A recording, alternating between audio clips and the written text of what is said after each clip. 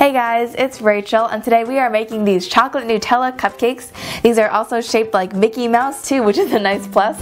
Thank you so much Jennifer Silva for requesting these on one of my videos. A lot of you guys really wanted to see them, so today we are making them. The frosting on these is so good, you guys. It is super light and fluffy, but it still has a great Nutella flavor too. If you love Nutella, you are going to love these cupcakes, and I mean, like, who doesn't love Nutella? So let's get started. First off, you're going to need 1.5 sticks of softened butter. And we're going to go ahead and get that nice and creamy.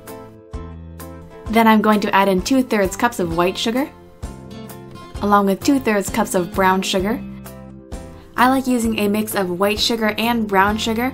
I find that the brown sugar gives our cake a nice richness. Once it is nice and light and fluffy, we're going to crack in 2 eggs one at a time, and you want to mix after each addition. This is my new favorite chocolate cupcake recipe. I just got it from Ina Garten when I was watching her show.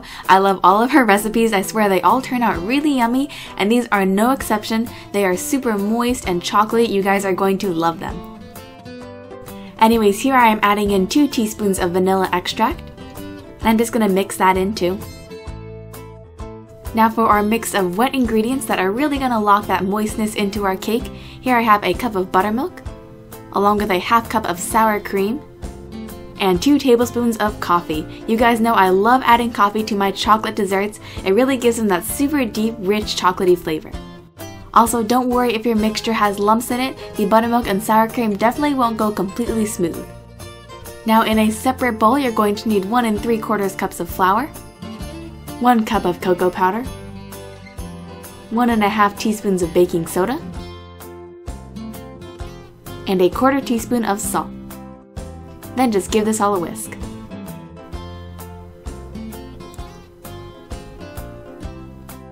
Now time to put it all together.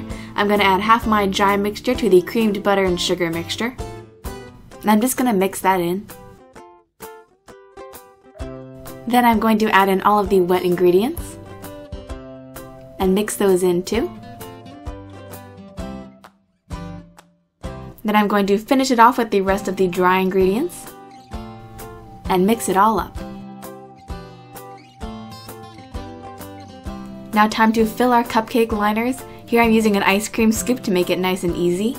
You might have noticed that there is actually no Nutella in the cupcakes, but before you get upset, it's because Nutella doesn't really lend itself to a good cupcake. It doesn't quite have the right composition, but it is perfect for the frosting. Anyways, now we're just going to bake these up at 350 for about 20 to 25 minutes. These cupcakes will fill your house with that yummy homemade chocolate cupcake scent, and I swear it is 100 times better than any candle you can buy. While our cupcakes are cooling, let's make the frosting. First, I'm going to melt down 3/4 cups of semi-sweet chocolate chips. Then in a separate bowl, you'll need 2 sticks of softened butter, and just get those nice and creamy. Now we're going to add in 1.5 cups of powdered sugar. This recipe is great because it doesn't use too much powdered sugar, so you don't get that really stiff, super sweet buttercream icing. Alright, now we're going to add in 2 teaspoons of vanilla extract, and just mix that in too. Now I'm going to add in that cooled melted chocolate from earlier. This is going to make our frosting super glossy and also pack a really nice chocolatey flavor. You can probably tell by this video that I definitely love my chocolate fix. And now it is finally time for our Nutella. Here I'm using 1/3 cup of it. This is the perfect amount for it to not get too sweet, but also have a nice hazelnut flavor and give our frosting a really smooth texture. Now to lighten the frosting up a little bit, I'm going to add in 2 tablespoons of milk and just mix that in. This is definitely my new favorite frosting, guys. It is super light and fluffy, and it has a really nice texture too that's not that really stiff buttercream like I mentioned earlier. Alright, so here I have just loaded it into a pastry bag fitted with a star tip. And today I'm doing a really simple classic cupcake swirl. Now for a kawaii touch, I'm going to add in 2 large candy melts for some ears. The candy melts tend to look a little bit dusty at first, but if you rub them, that will definitely come off. And of course we have to have some sprinkles for a little bit of color. And you're done. Cupcakes are finished, guys.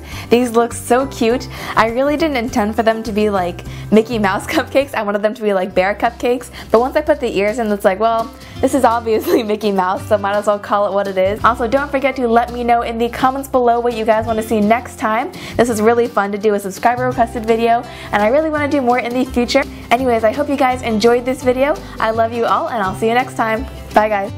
Thanks so much for watching. Click below for more videos, and don't forget to subscribe for more cute recipes. Talk to you soon.